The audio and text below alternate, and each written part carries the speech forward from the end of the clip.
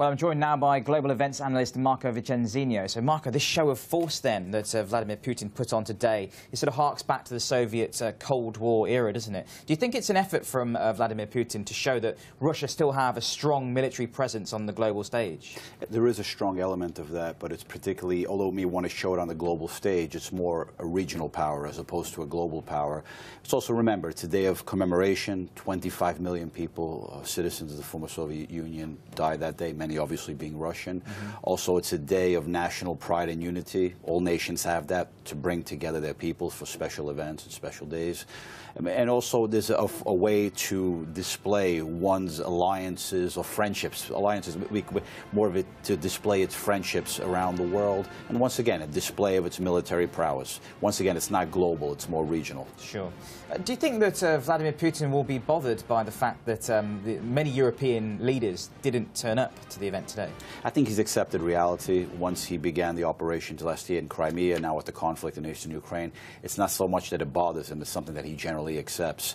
If you look 10 years ago at the same anniversary, but 10 years ago on the 60th anniversary of this day, you had George W. Bush attended, President Jacques Chirac of France, many other Western leaders, but it shows you how within 10 years much has changed.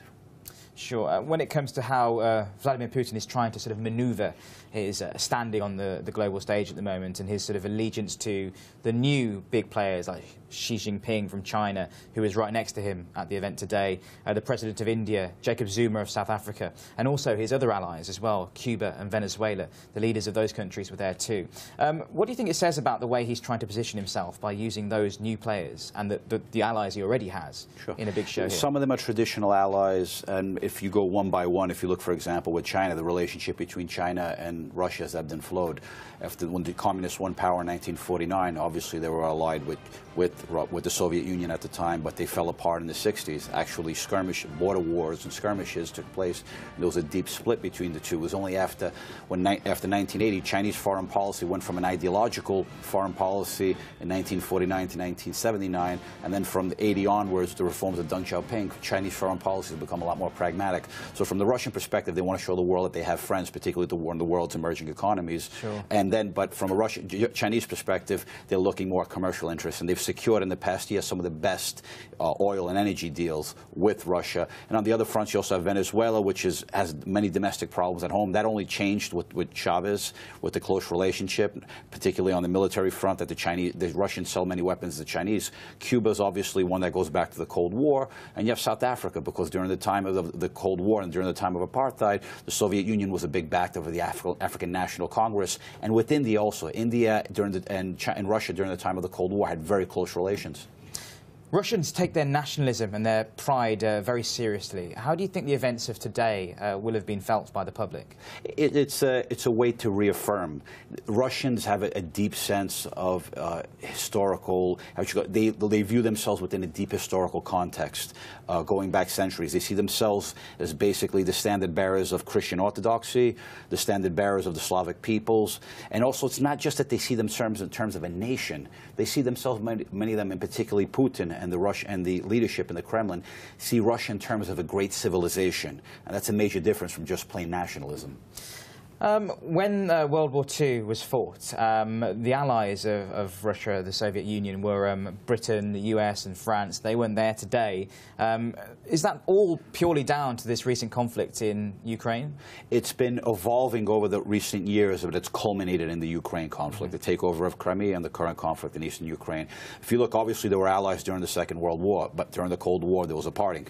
For nearly 45 years, there were enemies, the Soviet bloc and the countries of the West. And then basically, with the fall of the Soviet Union, there was an improvement of relationships in the 90s, the early 2000s. But in recent, and you also saw close ties between NATO and Russia with many programs like Partnership for Peace. But what happened is that in recent years, there's been an unfolding, and a lot of it comes down to mutual threat perceptions, and one needs to overcome them, and that's a huge gap, those threat perceptions. Can relationships with Putin ever recover? Do you think that the West, particularly the West, can get on to sort of friendly terms with him again? Once again, I'll use that word that I used before. It's overcoming mutual threat perceptions, and that's very much a psychological, but also factual. If you look, for example, in recent years, the West sees Russia in many ways as being an aggressor in recent years. They look at the situation, what happened in Georgia, what you call frozen conflicts. And these frozen conflicts have played a part into this. And also in recent times, as relations have soured, you also see incursions, Russian military incursions, aerial, by air, by sea, and also by land. Many particular areas like in the Baltic Sea, and many of the neighbors, like the Baltic states, they're now members of the European Union and NATO, and many former Soviet states fear, there's a real fear of Russia. And a lot of what's taking place in eastern Ukraine, this takeover, and the takeover in Crimea, plays very much into that. It's enforced sense of threat perception on both sides. And when we look at Vladimir Putin's style, he's not just an ultra-nationalist. How much of his rhetoric and his behaviour do you think reflects sort of his style of leadership? And do you think it draws comparisons to the Stalin era? Yeah, if you look at Stalin, and Putin, it's the classic cult of personality. If you go through Russian history also, there's always been that strong figure. Back in the days of the empire was the Tsar. But in terms of Russia today and Putin, how he sees himself and how he sees Russia, he will do whatever is necessary to secure Russian interest, be it economic, commercial, diplomatic, and also Russian-speaking peoples throughout areas of the former Soviet Union. He did so in Georgia, and he's doing now in eastern Ukraine. I see. And when we look at some of the tanks and the marching sort of process which we saw today, how much do you think sort of the discipline within that was part of his show of might and force and his effort on the world to show that Russia are trying to be a big military presence as well as a global sort of diplomatic presence too? There's an external and internal element. Externally is exactly to do so, to show that Russia is still a military power. But once again, I'll say, they'll like to think in global terms, but in reality, it's a regional power. And then in terms of internal, you have you look at what happened in the fall of the Soviet Union, and then you had the chaos of the 1990s under Yeltsin. Many Russians look upon that era as with great shame. And then you look at when Putin took power in late 99, early 2000, that began the reemergence of Russian stability, Russian pride, and he plays a lot upon that. So they see Russia today as a nation that's restored itself again.